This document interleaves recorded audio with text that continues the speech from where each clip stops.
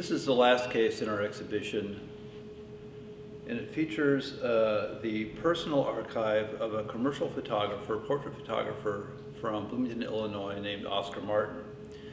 Just as our first case started with an identification of a sort of field of photographic practice, a range of practices from Robert Frank, who we might consider as an art photographer for the time being, to Ozzie Sweet, a commercial photographer. This case closes with a look at a photographer who, in a small town, would have perhaps had the role of not only the local portrait photographer, but also as an advanced amateur photographer. And one of the interesting questions about this exhibition, or I hope the question this exhibition poses, is how do we identify the range of photographic practices at this time period?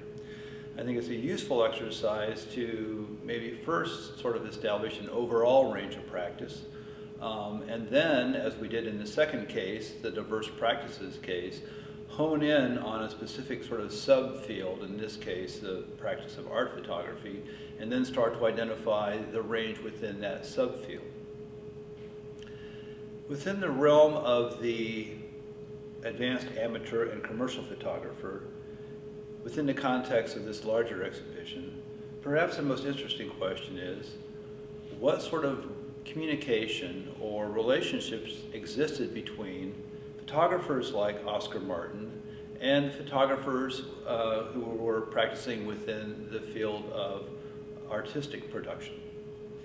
And that's a difficult question to answer, but there are some tips, and they are included in this archive, which has photographs as well as literature. Once again, literature is our starting off point. Within the Marton Archive, there are a number of sort of technical journals, and these would have been used by any photographer, regardless of the field within which they worked.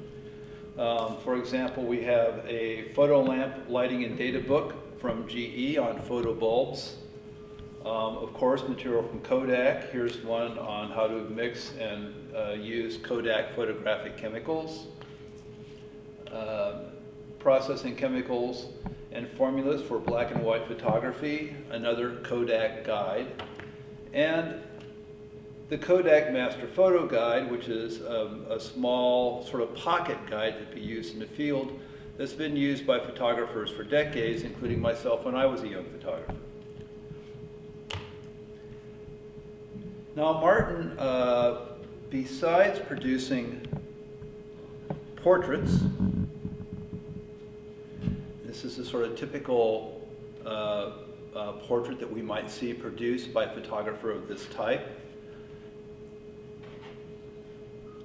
The hand coloring was done by his wife. And occasionally the effects are quite painterly. Almost looks like a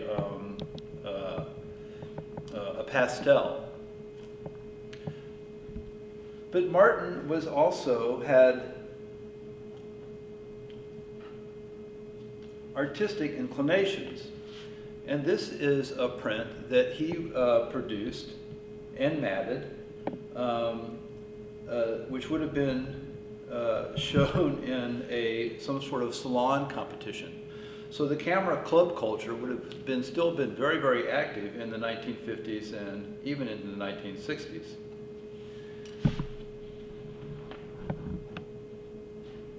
And as we've seen in the other cases, once again, the camera annuals are very important.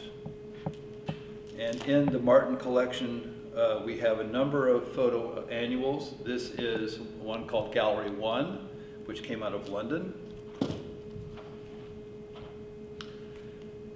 It was related to another annual called Gallery, also out of London.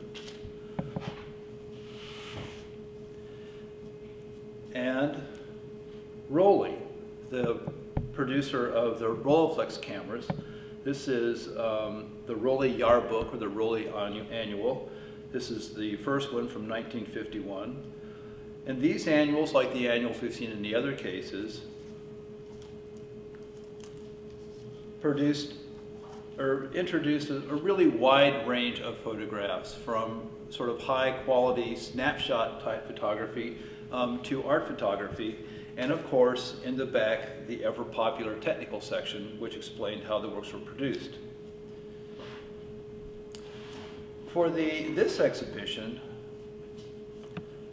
probably there are two books that are most interesting and kind of raise this question of what was the sort of interaction between the art community and the commercial community.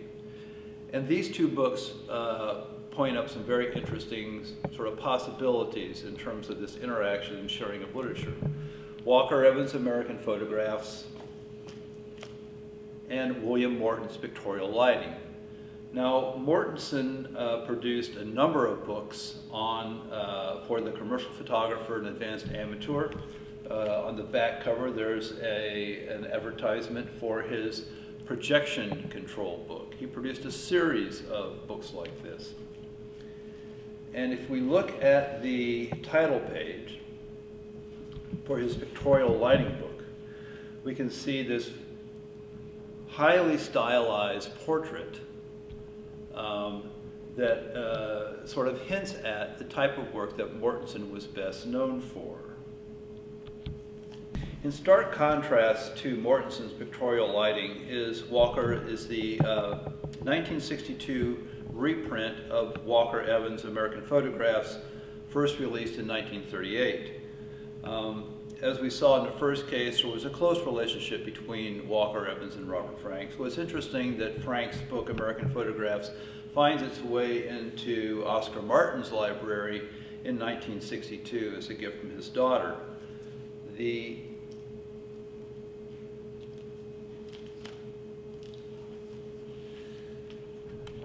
sort of typical, very sort of frontal approach, very straightforward,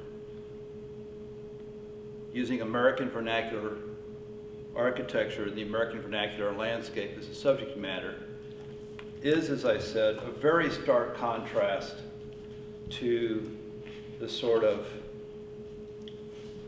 very stylized productions of William Mortensen.